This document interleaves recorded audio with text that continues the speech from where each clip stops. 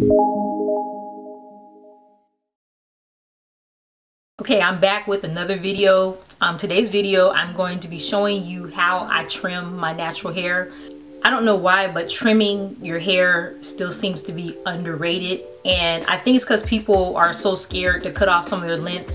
But what they're not realizing is, number one, when you have shabby, raggedy ends, it doesn't look good.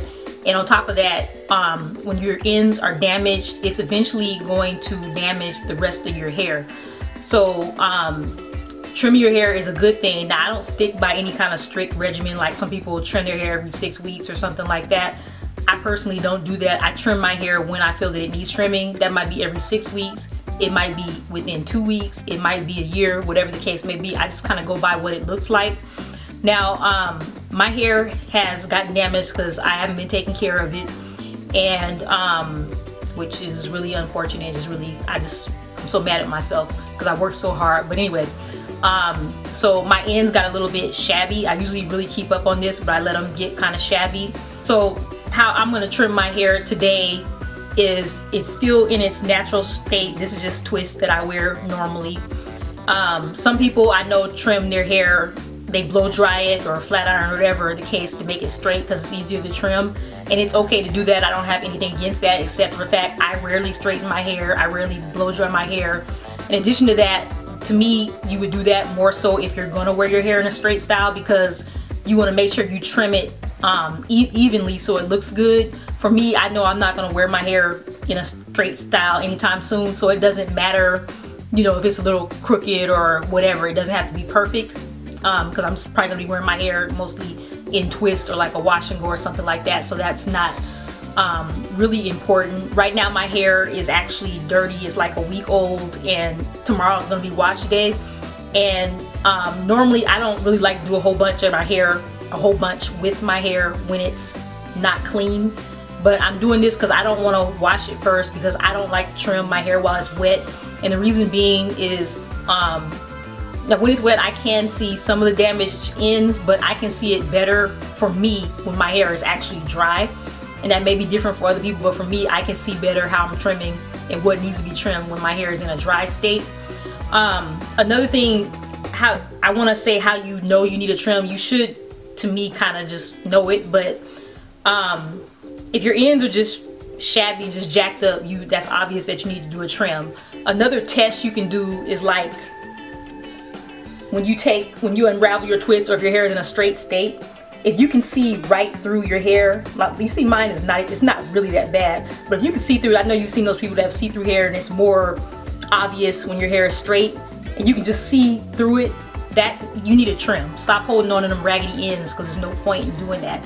I really don't get it, because it doesn't look good, but do whatever you want to do.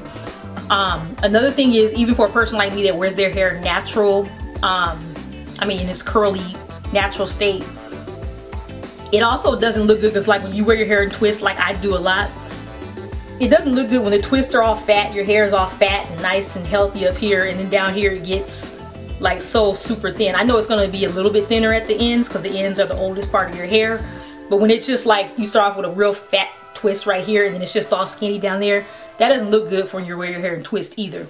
Not to mention when you're also twisting your hair, if you're going to do a twist out or just wearing your hair in 2-strand twist, the more thinner it gets at the bottom, the more you're trying to borrow hair from the other strands, which in turn either makes it knot up at the ends, or it doesn't look good, or you can't properly twist. So just all in all, it's when your hair just needs to be trimmed, it's a mess, and you just go on and do it. It's not that big of a deal. As long as you're not cutting, like for me, since I take care of my hair and I trim it regularly when it needs it, I don't ever have to do big chops over and over and over again, or cut 3 and 4 inches off my hair. I just do a little bit, because what I'm gonna show you today is actually, I would say it's probably gonna be more of a dusting than a trimming, but it's kind of extreme dusting, because it's gonna be a little more dusting. Usually you would probably cut off, you know, maybe that much. I might do a little bit more than that, like maybe that much. I'll see, I don't know. You can trim your hair while it's in the twist, and I'll actually just do both ways just to show you. It really doesn't matter, just as long as you can kind of see what you're doing. Another thing is the kind of scissors that you use is actually very important. These are not overly expensive. I really don't remember how much I paid for them. I got them off of Amazon, but they weren't the cheapest scissors, and they also weren't like top of the line. It's kind of like they were like beginner professional scissors, if that makes sense. And you want them to be very sharp, and you don't want to use some dull scissors that you have laying around the house that you use when you were wrapping Christmas presents or whatever. If you've been cutting paper with them, do not cut your hair with them. When you use dull scissors to cut your hair or trim your hair, that also damages your ends. So you want to have a pair of scissors that's only to be used for trimming your hair. So like I said, I got these from Amazon. I don't remember how much they cost. I don't even know. Yeah, they're on Amazon. Actually, it has the name on here. They're called Equinox International. So I've been happy with these scissors. You also need to get them from Sally's or whatever. You probably can buy scissors at the grocery store. It doesn't matter as long as they're sharp and as long as they were made for trimming hair. I wouldn't buy it out of the school supply section. I would buy it out of the hair section. Okay, so let's get started. So since I have this one already unraveled, I'll do this the unraveling way. And if you don't feel comfortable doing big pieces like I'm gonna do, I mean, you can separate them, or if you want to part it or whatever and get, you know, real precise with it, that's fine. As you see my hair, so my hair is thick, so even when it gets damaged, it still looks thick, which I feel is a blessing because I've damaged my hair so many times.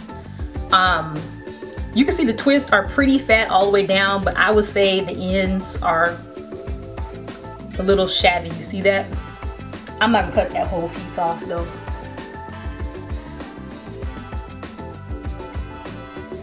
So just kind of, I mean, you don't want to be too, I said it really doesn't matter if you don't wear your hair straight, but you don't want to be too sloppy with it. So I'm going to go like that and then just cut that off.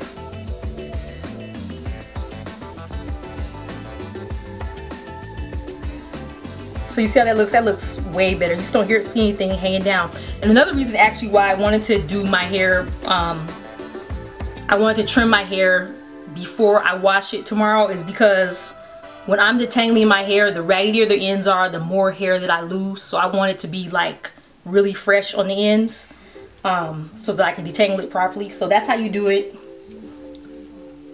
I mean, that was simple enough, right? So I'm just gonna clip that piece up. Now this, I'm just gonna show you how I'm gonna do it while it's still in the twist. So you can see it gets a little thin at the ends. I'm not gonna go all the way up here or anything crazy like that. Now you can see the good part about my hair, believe it or not, is damaged at the ends, but it still has that coil at the end, which is kind of a good sign that it's not doing too bad. But still, I want a little bit of this cut off. So with this, I'm gonna just take that little coil, go snip, boom. Easy enough, right? So there's that. That looks nice and healthy now. And so I'm just gonna continue on the and do the rest of all these twists. I don't want to waste you guys' time show y'all that, but I just want to kind of give you the inside scoop on how I trim my hair. To me, you're always going to need to trim your hair eventually. What the frequency will depend, but it's just your hair is going to look so much better, and it's just going to be healthier in the long run if you trim it when it needs to be trimmed. Now another thing is to decrease the frequency of how often you have to trim your hair. Just take care of your ends. The way you have to look at it, I heard somebody say this before, this is how you look at your hair, like your roots. This is like a baby. So this is new, it's, you know, healthy. Like everybody's hair is thicker in the roots. Actually, I love the way my roots are, but once it starts to get to the end, I don't really even, I'm like, whatever. But so it's like a baby right here, and then like a baby grows and gets older, older, till pretty soon down here, this is like a senior citizen, elderly. So it's frail, more fragile, more easy. You know, like how senior citizens, if they fall and break their hip, it's like, oh my God. You know, it's like this really big deal. It's a big deal for everybody, but it's worse for a senior. It's hard for them to recover. That's the same with the ends of your hair. This is the oldest piece of your hair. Think about it. It's been out in the elements. It's had the most heat on it all the time. You probably comb the ends more than you comb the actual roots of your hair. It's manipulated a lot. This is the oldest, raggediest piece of your hair. And this goes for anybody, no matter how healthy your hair is. This is the worst part. Your ends are the worst part of your hair. So you have to take care of them. You have to treat it like a baby. You have to give them nutrients and all that to keep it healthy. So that's just, trimming is like one of the best things you can do. The other thing is, what I recommend is like sealing your hair with oil. You don't ever want to let your ends sit there and get dry. Again, I just wanted to let you guys know how I take care of my hair and how I trim it.